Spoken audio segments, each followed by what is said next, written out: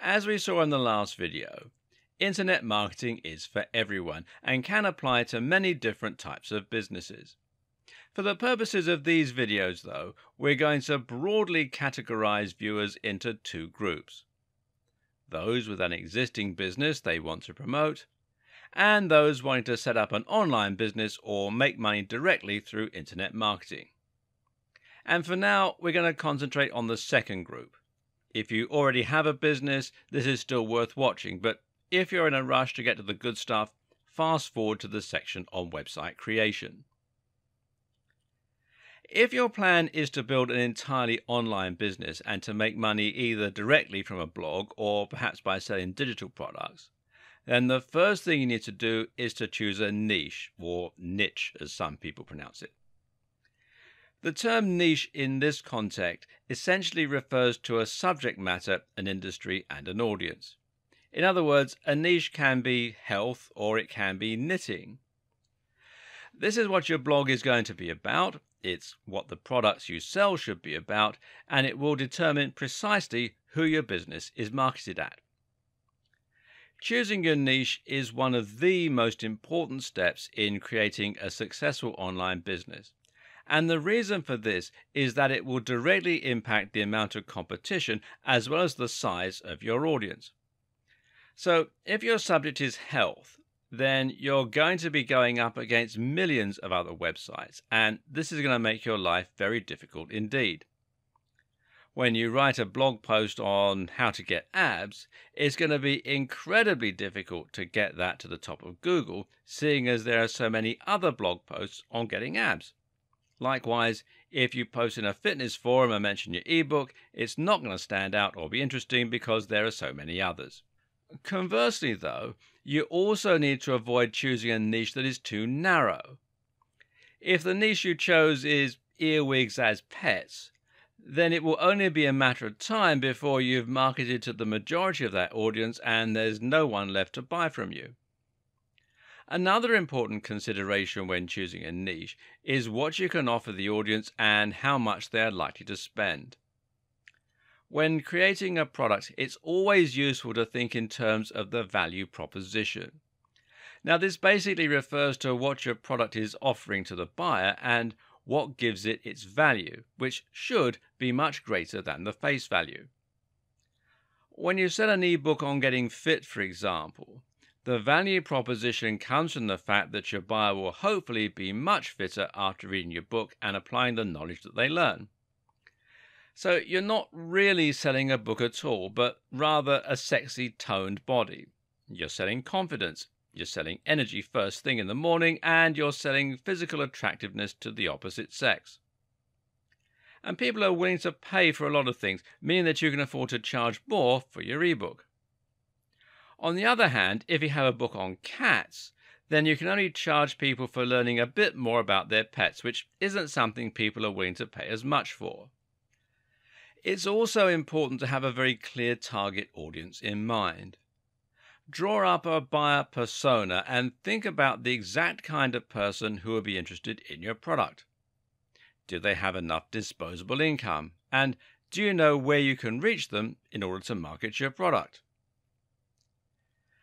If all that sounds a bit confusing, then the best way to pick a niche is often to find a very big and popular niche with a strong value proposition, and we're talking things like fitness, finance, business, dating, and so on.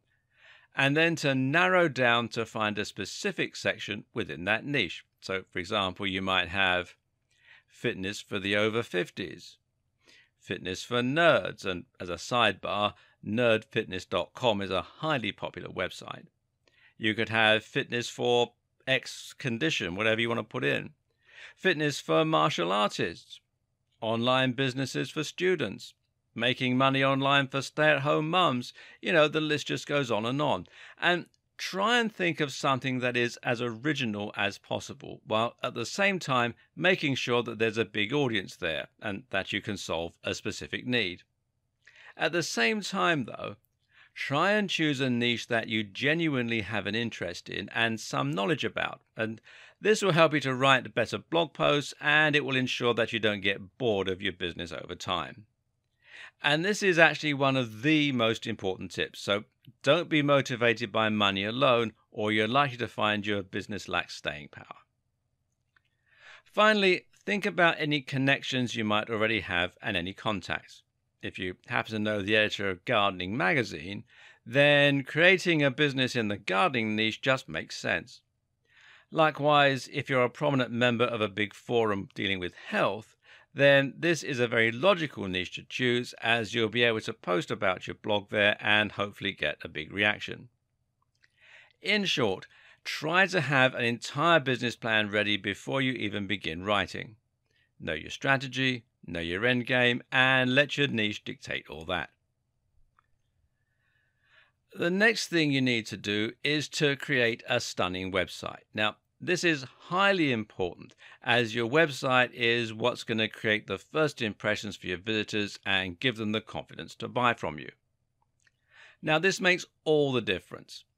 Think about your own experience, whether you're looking online for a place to eat, for a specific product to buy, or a blog to read. If the website is well designed, then the chances are that you'll feel comfortable there. If the font is large and crisp, then it will be pleasant for people to read. If the logo is well designed and high definition, then it will create trust for your brand. If the navigation is simple and fluid, then visitors will be able to find their way around the site. And if the Buy Now button looks official and secure, then people will be much more comfortable entering their payment details. How many times have you loaded up a website to get some information or to order food, only to be immediately put off by the dated design and leave? Now, don't let this be the experience that your visitors have of your website. Make sure that it looks clean and professional, and don't accept anything that is less impressive than the very top players in your niche. If you want to be taken seriously, then that is what it takes. So, how do you go about creating such a website? Well, the good news is that these days it's very easy with WordPress. WordPress is, of course, a content management system and site building tool. You install it on your server, and this is usually available through the tools provided by your hosting provider, or you can download the files from here at wordpress.org. Be sure to come to wordpress.org, not wordpress.com. Wordpress.com is where they host the site for you. And then you'll be able to log into a backend and choose a theme and layout while adding posts and features easily. And WordPress is by far the most popular tool today for building websites, and it powers many of the biggest brands on the net. For example, some of the BBC websites run on WordPress, as do the blogs that Forbes magazine hosts, and Wired also is run by WordPress. And it's free, and it has a huge number of different features. It has support from a massive online community and nearly endless customizability. In other words, there really is no reason not to use WordPress. It's a tried and tested commodity, and it makes things quicker and faster for you while still resulting in a highly professional looking end product. Now, once you've installed WordPress, you should then look into adding a professional looking theme. Now, thankfully, these can also be added very simply by looking at the themes available through WordPress itself, or by buying them from various theme stores. And a good one is themeforest.net, and you can see here they've got, at the time of making this video, 31,056 website templates and themes, and as you can see here, prices start at around $2, so it's well worth a visit.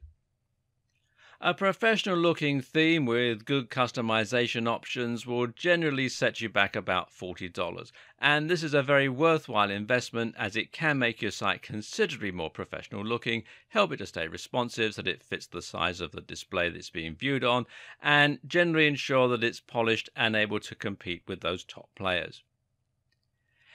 You also need a great logo, which will help you to brand your business and will give you more marketing options. A good logo needs to be unique. It needs to encapsulate what your business is all about, try to communicate the value proposition if you can, and it needs to be crisp and high definition to look professional. If you create your logo yourself, then it's very important that you use vector files via software like Adobe Illustrator in order to make it look the part. Better yet, outsource this job to someone else. Consider using 99 Designs, which is 99designs.com, or if you're in the UK like me, it'll redirect you to 99designs.co.uk, or perhaps Fiverr, which is Fiverr with 2 R's.com.